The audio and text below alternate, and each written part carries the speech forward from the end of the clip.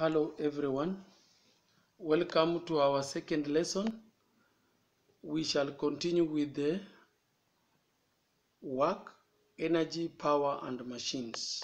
Okay, so I want us to get our attention to energy, and before I do that, I want to remind you what we did last time. We tried to list the sources, the main sources of energy that we have, and the main source was the sun. Okay, together with that, remember wind, we have fuel, we have geothermal, we have the dam and the waterfalls, we had ocean. Okay, when we have the tides and waves, then we had nuclear or atomic energy. Okay, and now today I want to continue with work and energy. Work and energy. So let me start by defining what is energy. Energy is the ability to do work. Okay, energy is the ability to do work, and the SI unit is the joule. Okay, is the joule. Let us get to briefly forms of energy. The energies that we had listed there can be put now into groups. You can find out what is chemical energy. Okay, that is energy that we get from the food, from the charcoal, firewood, oils, and so on. Then we have mechanical energy. Okay, the energy a body possesses due to its relative position is called potential energy. And we also have kinetic energy. When a body is in motion, is said to possess kinetic energy. Okay, then we have wave energy. Okay, this energy, kind of energy, may be produced by vibrating objects or particles. Okay, light travels in form of waves, so it has wave energy. Electrical energy, this is energy formed by conversion of other forms of energy. Okay, like if you have a cell. A cell has chemical energy, but once the current flows in a circuit, then we say the chemical energy will change to electrical energy. Okay, let us look at, is this energy, can it change from one form to another? The answer is yes, it can change from one form to another. Okay, now we shall look at, is this energy, can it be destroyed? Can we do away? Can we kill it, in quotes? Can we kill it? Can we finish it? That is the question we shall address when we have this small subheading, transformation and conservation of energy. Now, there are devices that can be used and they will change the energy they have to other forms.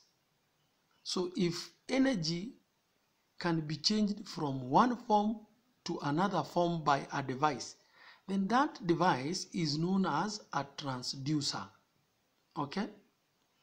A transducer is a device that will facilitate the change from one form to another. E.g., we can have mechanical energy changed into electrical energy, changed into heat energy. See, you can have a conductor rotating in magnetic field, and we shall have current flowing.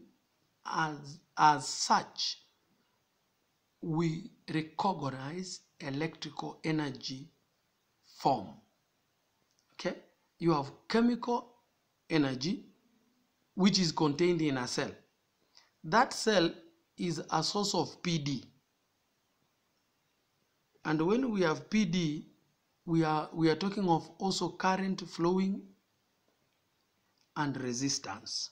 So when a cell which has chemical energy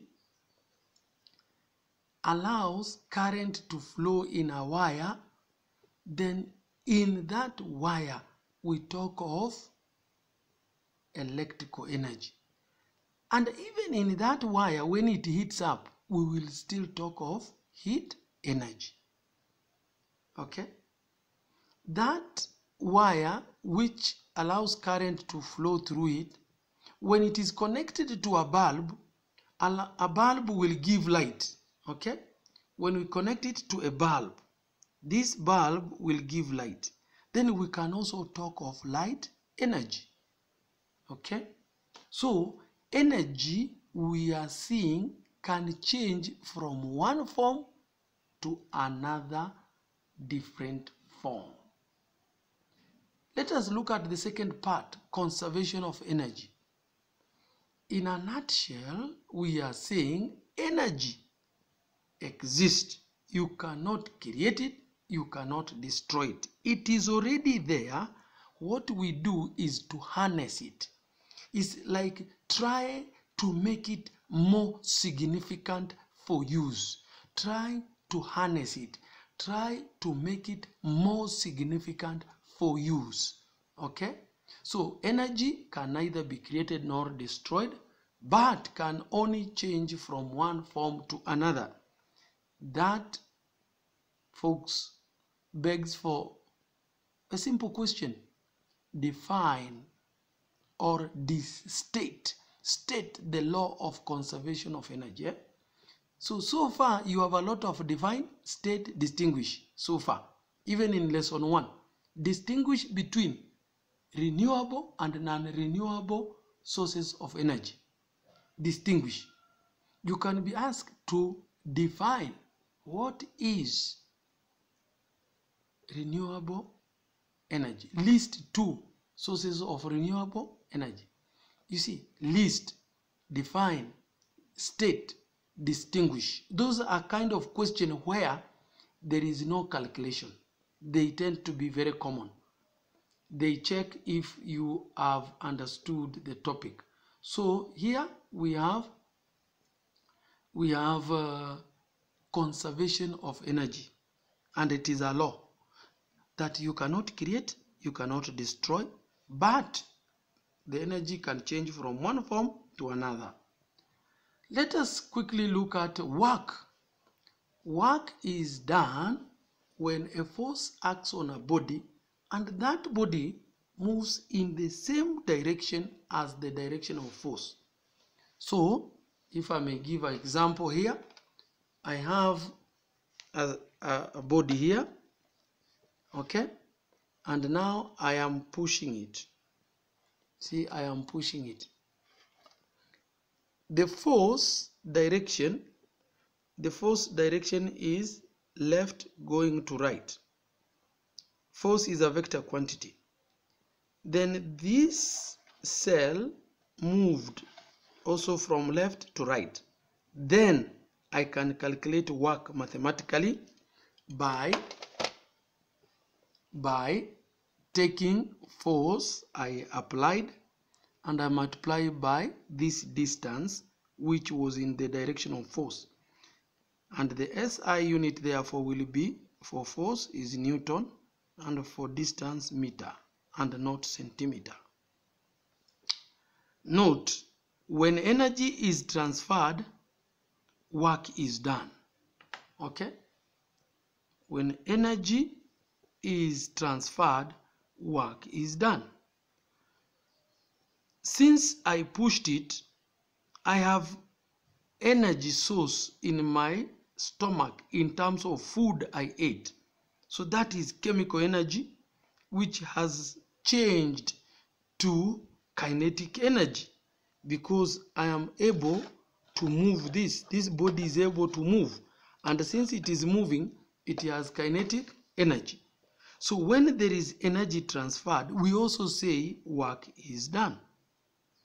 Therefore, we can relate the work done and the energy. Work is said to be done when energy is transferred. So work, in a nutshell, is sharing the same unit as that of energy.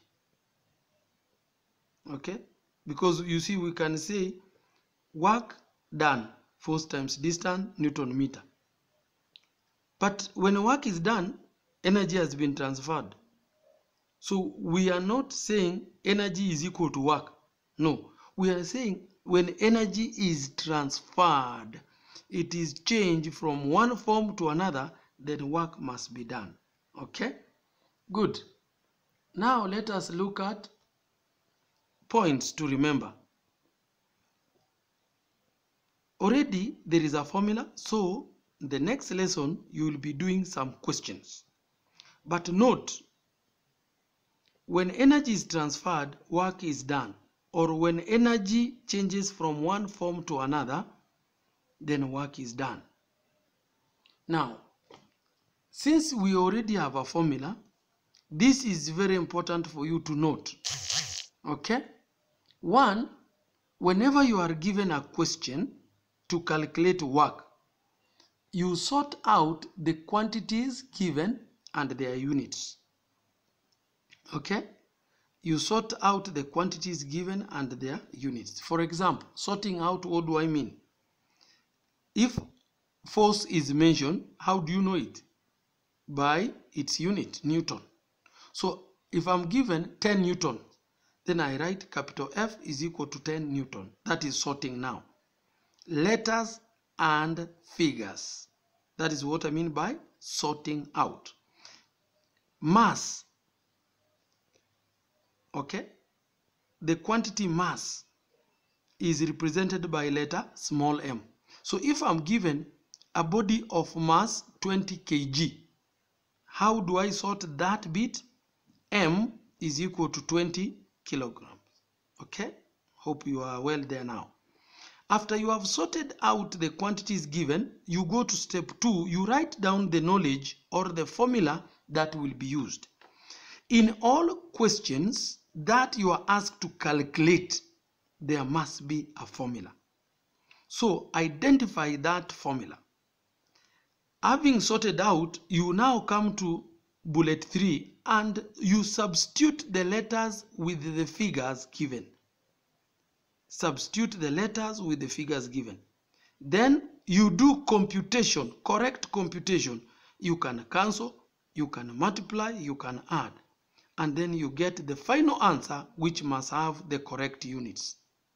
Folks, that is how you lay out your work for good marks. Make your teacher's work easier.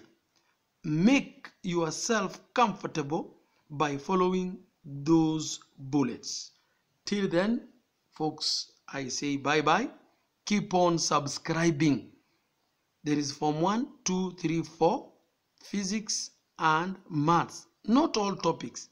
This topic, I'm doing it courtesy of request by one of you, one student. I've forgotten her name, but she asked me if I could do it. So I'm going to do about 4 or 5 lessons. Till then, bye-bye.